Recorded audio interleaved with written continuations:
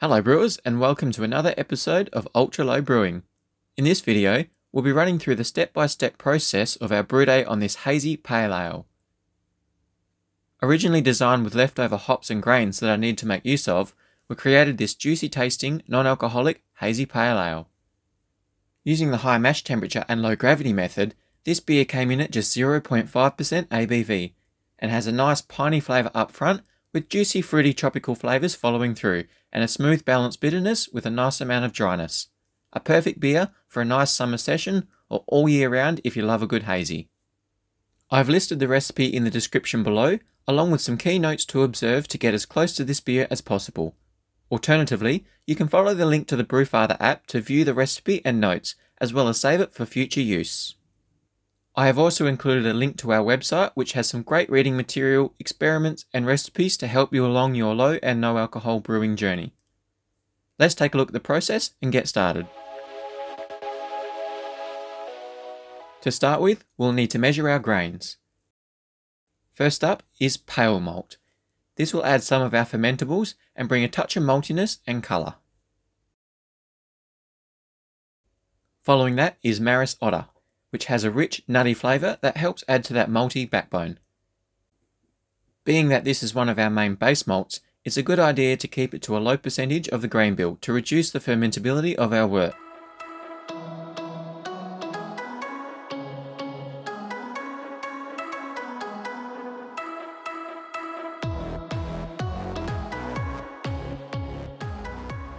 Next is melanoidin malt.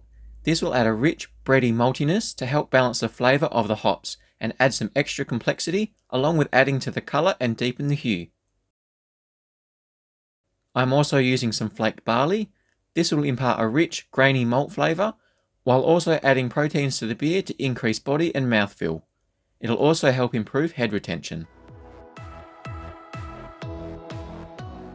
Lastly, I'm going to include some crystal pale malt. This will add a mild sweetness to help balance the bitterness of the hops and add some extra complexity to help increase the body and mouthfeel, along with adding to the colour to deepen the hue further. If you don't have these grains on hand, you can easily take the recipe into your local home brew store and have it weighed and milled in store ready to go. Now that I have weighed the grains, I need to run it through my mill. I run a very wide gap of 1.3mm between my rollers, which helps reduce my mash efficiency due to the coarse crush of the grains, making it harder for the enzymes to convert the full amount of starches in the grains. If you're getting a brew store to mill the grain for you, you can request their wider setting they have available to help reduce the efficiency on your batch. Now that the grain has been milled, it's time to move on to the mashing. I start with filling my mash pot with RO filtered water.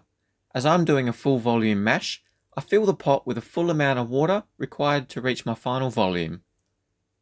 If using scheme water, it is important to treat the water before brewing to remove the chlorine from the water to prevent off flavours.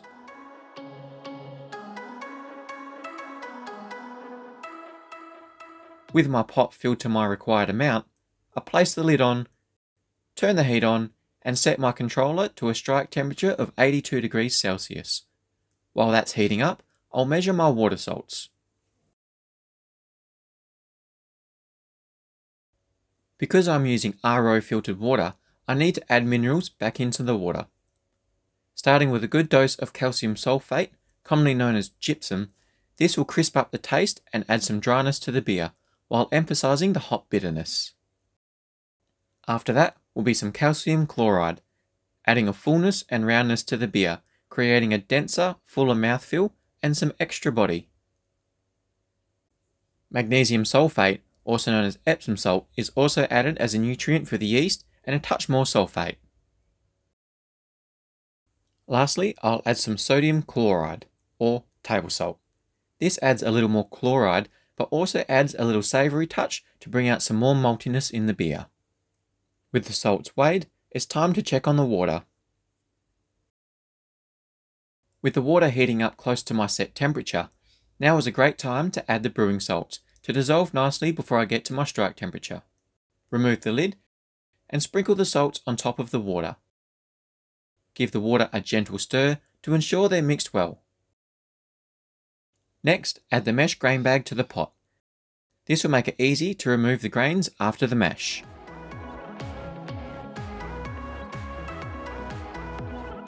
Now that the water has reached my set temperature of 82 degrees Celsius, it's time to add the milled grain. Carefully pour the grain into the pot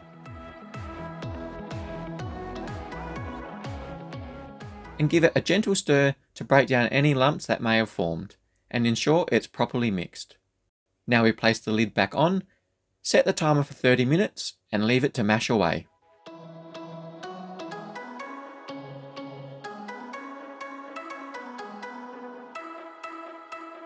After 15 minutes, give the wort a gentle stir to make sure it's thoroughly mixed before taking a quick sample to check the mash pH in case I need to make any adjustments before the boil.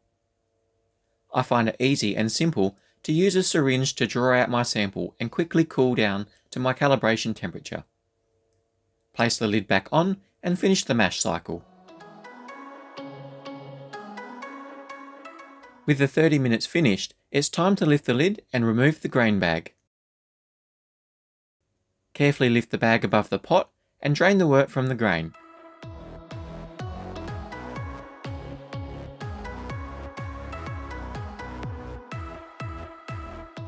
Give the bag a good squeeze to get the last of the liquid from the grain, and discard the bag.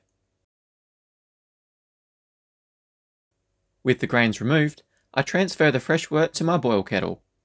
If you're using an all-in-one brewing kettle, such as the Brewzilla or Grainfather systems, or doing this in a single pot, either over a gas burner or on a stovetop, you don't need to transfer the wort for the boil. Instead, just heat the pot or kettle until it reaches a rolling boil. With the wort transferred, it's time to move on to the boil. The first thing I need to do is ramp up the heat. Turn the system up to full power so I can reach a good rolling boil. This is also the best time to measure the specific gravity of the wort to ensure I've reached my target pre-boil gravity. I like to use a refractometer for this stage as I can take a few drops and quickly cool the sample to get a reading fast, so I can make any dilutions if necessary. With my sample taken, I place the lid on to speed up the heating process. While that's heating up, we'll measure out our hops. For this recipe, I'll be using some Warrior for my 30-minute bittering addition at the start of the boil. The second hop addition will be a flame out addition, consisting of some Centennial, Mosaic, and Simcoe for a big flavour and aroma addition. These hops will impart big tropical fruity flavours such as passion fruit, stone fruit, mango, citrus, and even some pine. With both of the hop additions measured out, it's time to check on our boil. With the pot now at a nice rolling boil, it's time to add my first hop addition and set the timer for 30 minutes.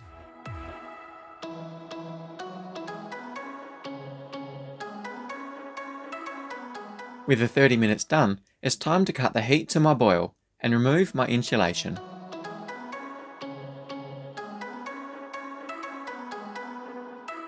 Because I'm doing a flame out addition, I need to add my second lot of hops to the hot wort and let that stand for 10 minutes. After 10 minutes has passed, give the wort a gentle stir.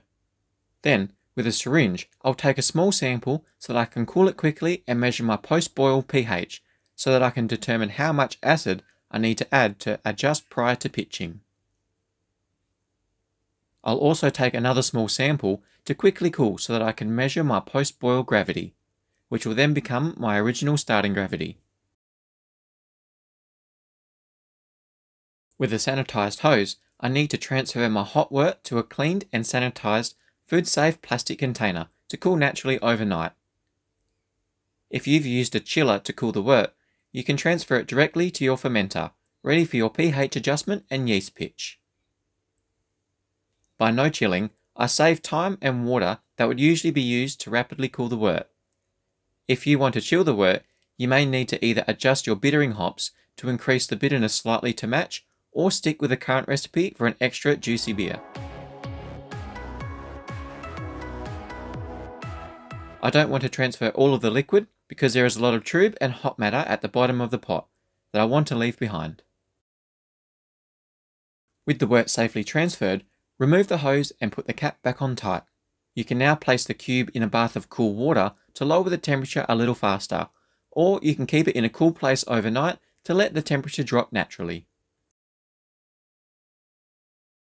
With the sample I took post hop stand now cooled, I will need to measure my wort pH to determine how much acid I will need to add to ensure it will finish within a food safe level below 4.6 to prevent pathogenic spoilage. It is important to use a freshly calibrated digital meter to ensure you get an accurate reading.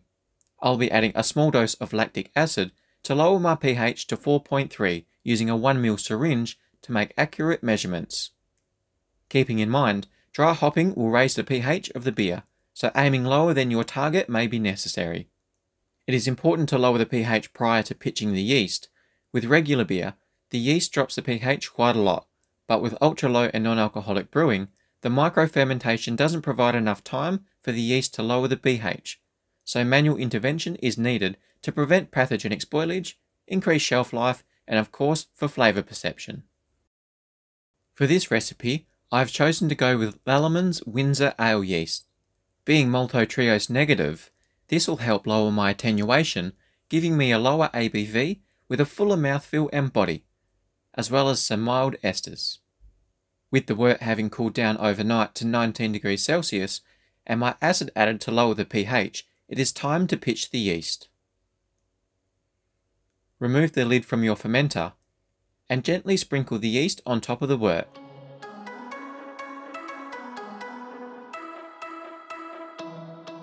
With the yeast added, place the lid back on.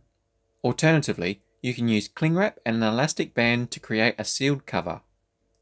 Then, place the fermenter in a temperature-controlled fermentation chamber or a cool space in your house to maintain a steady fermentation temperature around 19 degrees Celsius for 7 days. This recipe also includes a dry hop addition with 2 days left of our fermentation cycle, consisting of some more mosaic and some Vic Secret. This will add even more fruity and tropical flavours to really emphasise that juicy taste. Once the hops have been measured out, we'll add them to a cleaned and sanitised hop sock. Carefully remove the lid from the fermenter, and with our hop sock filled, carefully drop the hops into the fermenter.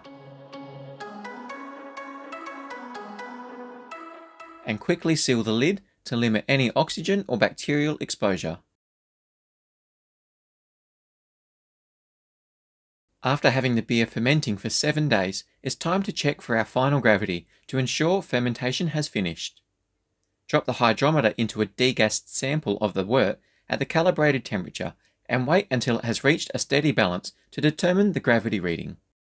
It is important to measure samples of the wort over 2 to 3 days to be sure no further activity has taken place. Once fermentation has finished, if you have the capacity to cold crash the beer, you can do so for 2 to 3 days to drop any suspended yeast and or sediment before you transfer it to the keg. If not, then you're ready to package the beer.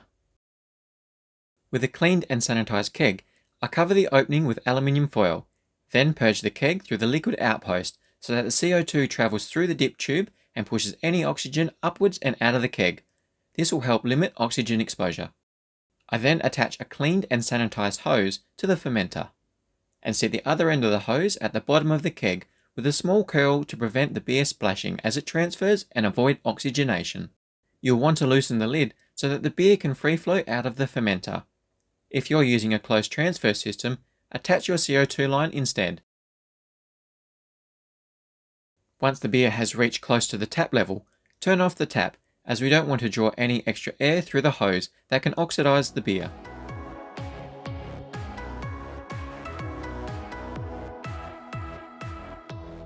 Then place the sanitized lid on and lock it into place.